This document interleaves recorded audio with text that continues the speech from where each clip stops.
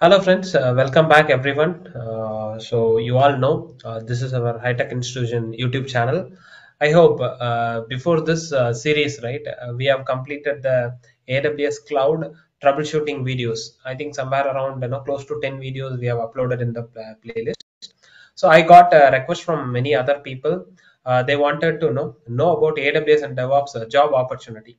So in this playlist, right, this is the first video.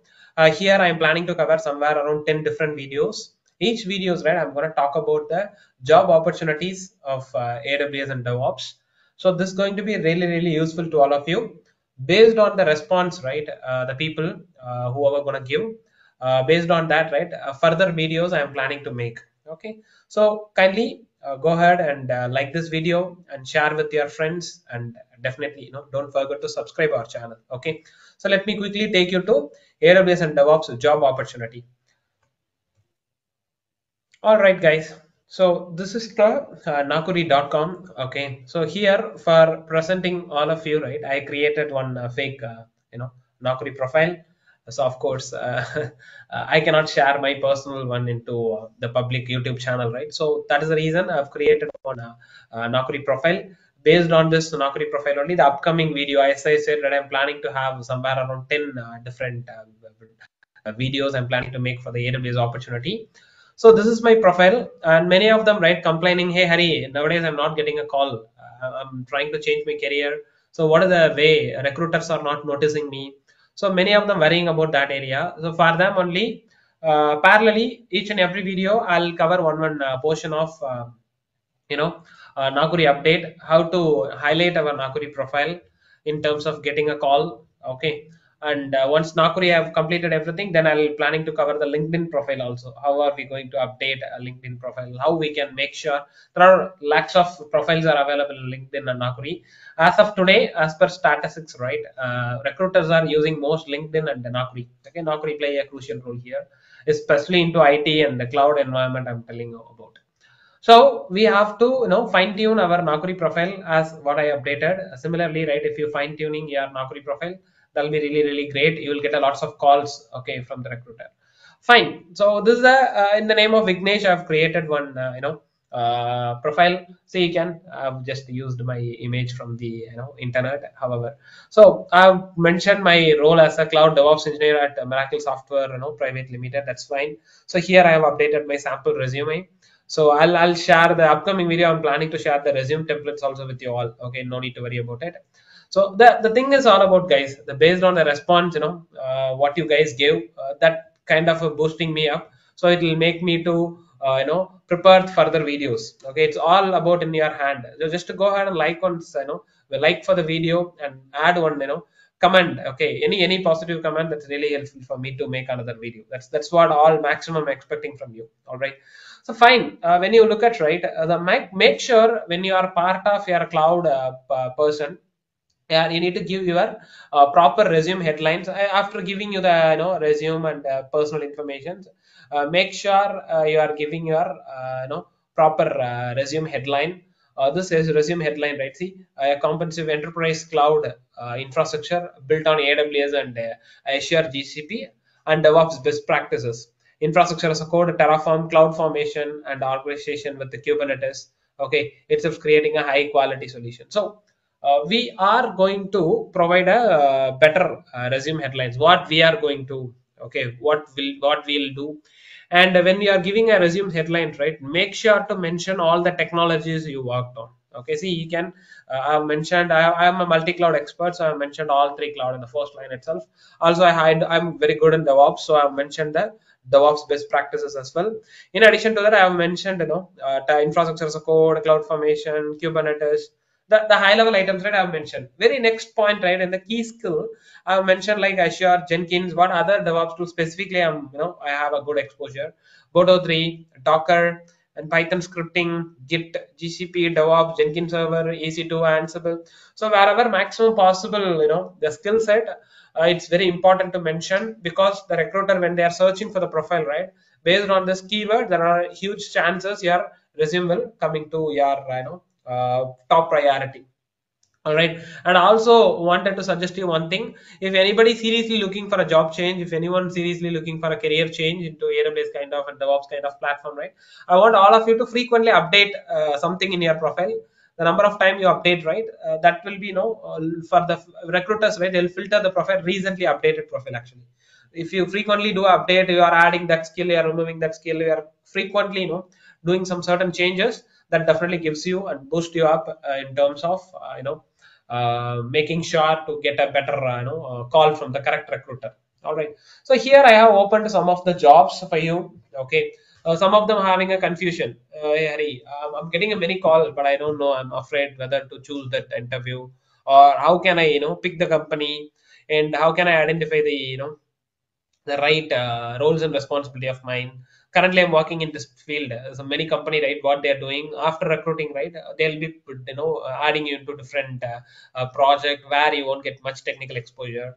So all those things are happening. So what I'm suggesting is strongly, you need to go through the job requirement first. All of you, right, must have the capability of going through the jobs description. It's something called as a JD. I don't know how many of you are aware about this term. JD, job description, is play a crucial role today.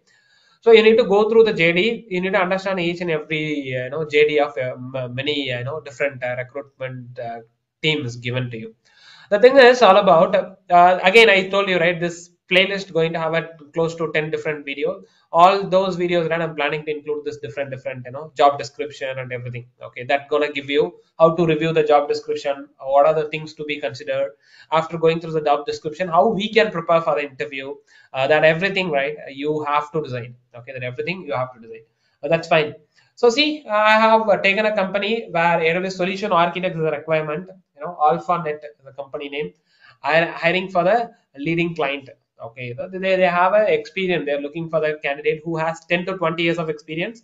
Salary, some company used to disclose, and some company, right, not disclose. It's purely based upon, right, your current CTC, and company will have a budget to your role and designation, what grade you are going to the company. It's all inclusive. Okay, if you want to know about that, right, the grade of each company, designation, and the salary negotiation, all those things, so commented, I can make a different video for that. I don't want to confuse over here. So these are the location where the openings are available. If you want to apply, so don't apply blindly. Many people are doing the same mistakes only. Yeah, I need to get a call. I need to get a call from many people. They'll go and open, apply all the jobs. That's not a right way of doing actually. You need to check when this job has been posted. Okay, some jobs, right, the recruitment team side, they would have posted very long back. Even if you're applying for that, there's no matter in applying it actually. Okay, so you need to make sure the job, whatever you're looking into it, the posted within a week. That is really very important to before going for applying for any job. Make sure there are 3 days before it's been posted. That's fine.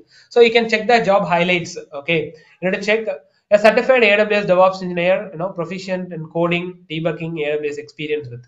So they are mainly looking for the certified candidates. So again, make sure, see, instead of blindly applying for the job, this is something really needed for the certified candidates. If you are really certified in any end of the AWS stream, that's really added benefit to you. You are considered. Okay, proficient in coding and debugging, AWS experiences, everything. So AWS code artifact and certification, AWS certified solution architect, professional is mandatory. See, if you are generally going with the solution architect associate, right, they are not considering, I believe. That is the reason. See, they are mandatory. They have mentioned like professional. The people whoever wanted to apply this job, right, make sure if you have a professional certification, try for it. Okay. So one of those 3 certificates, AWS certificate, machine learning, AWS certificate, security, or data analyst, any one is would be fine. DevOps experience, S3 backup and Glacier security. Okay, that is fine. It's everyone today, right, having a knowledge of S3 and all. Fine. You can come over here. This is something called as a job description about this company, right? A certified AWS DevOps engineer, proficient in coding and debugging. You should do the coding as well as you should debug the issue whenever there is a problem in the environment, in the platform. As a senior person, right, as a AWS solution architect, you need to make sure to in and out and everything. What are the roles they are using in the current company? See, AWS experience with working with engineering to create a proof of concept, POC. Okay, so whenever there is a new project comes, we'll be doing the POC for them, right? Literally, based on the POC and based on the samples, you'll get a many opportunity to get a project to the company. So you have a good exposure with the creating POC setup, and even AWS elements to use to based on the business requirement. You should know whenever there is a client requirement, right? As a person, you should be having a capability of suggesting, okay, for this requirement we can use this service. For this requirement we can use this automation tool. That much level of capability you should have. Only then you can consider for the interview. Why I'm giving this priority? Each and every line I'm giving priority nowadays. Job recruiter and the technical person during the technical interview also, they are very much strongly looking for a candidate who has a based on the JD, whether they went through the JD or not, based on the JD only they are taking the interview and all today. Okay, they are analyzing your capacity and capability. They are giving during the interview, they'll give you a scenario based scenarios. So you have to understand the scenario in such a way based on their JD. So they'll give you a scenario, they'll expect you to suggest your DevOps tool. Maybe possibilities are there. So make sure you are having knowledge on this.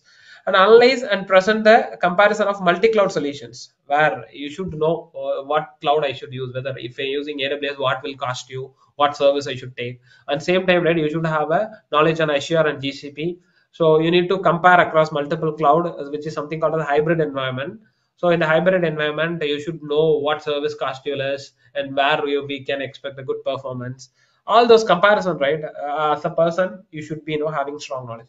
Not AWS alternative to execute a final decision making. Okay, that's fine. So if you are suggesting any point other than AWS, right, that will have a final discussion, and based on the discussion and the final decision has been taken care. So the first priority they give is AWS. Okay, so serverless Fargate. So you should nowadays almost every environment, right, they are going with the serverless. I think that is a hot technology, I believe, for upcoming days. I know purely I'm telling you all. So make sure to have a this specific serverless Fargate profile, and AWS SageMaker, the service they are looking for, EKS, Terraform. Today, almost everywhere, right, they are asking for a Terraform. Today, as far as my understanding, right, somewhere around every company, mandatory 99.99% they are with Terraform. They are asking a Terraform expert. So go and learn Terraform. If anyone who are watching this video, if anyone new, right, go and watch that. And AWS Organization and Control Tower, that's good. AWS SSO for single sign-on. Okay. DevOps expertise, ECR and code artifact. So that's fine. Certification we have already discussed. So your role will be solution architect. Yeah, that is the reason I said. You should understand the client requirement. You need to build the environment, security perspective and monitoring perspective, log management perspective, cost optimization, everything you should have a knowledge. Okay. Moreover, you should know suggesting client. You need to give the suggestion to your client, which is the right cloud and which is the right service for the requirement and which is the right DevOps tool for the client requirement. As a solution architect, that will be your challenging part in this role. Okay. Industry, IT service and consulting. Okay. Engineering, software and software development. Okay. Education, they said any PG. There is no, they have not educated anything.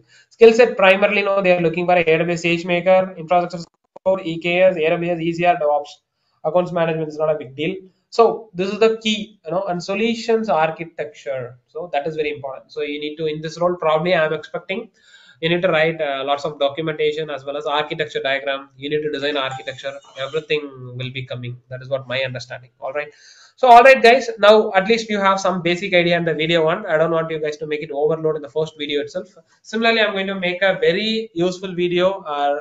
Like I'm going to review many jobs and where to apply, whom can apply, how can people identify the correct job for your requirement. Everything I'm going to make it on upcoming videos. Let's go with small videos, not make pushing dumping into all the content in the single videos. It's the end of the day, not going to become useless. I'll make small videos. So all again I want from support from you people is, if you give me equal support, it will motivate me. I'll make further more videos keeps on. Okay, simply go and like the video and give one comment if you really enjoyed that. It's really useful to you. Just to make on comment, I really enjoyed and really useful for me. Please post further more videos. If you have any specific topic also suggest in the group, I'll do that video for you. Okay, and subscribe to my channel and share this video with your friends and colleague. It will be definitely useful to them. Okay, thank you guys. We'll meet you on video 2.